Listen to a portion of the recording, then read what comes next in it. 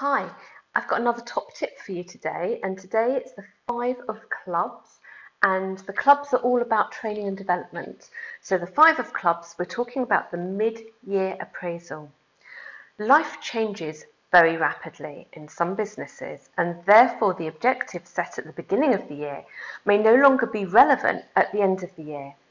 By holding a mid-year appraisal, there's an opportunity to review progress against the objectives that were set and ensure that employees are still on target.